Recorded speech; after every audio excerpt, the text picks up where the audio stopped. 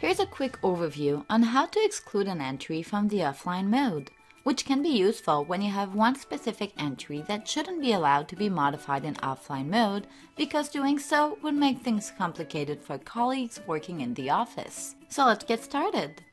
First, select the entry you wish to exclude from the offline mode and go in its properties. Click on the Security Side menu and click on the drop-down menu of the Allow Offline option. You'll have three different options.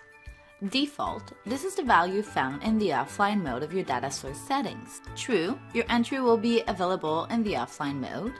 False, your entry will not be available in the offline mode. Select False and voila, your entry will not be available in the offline mode.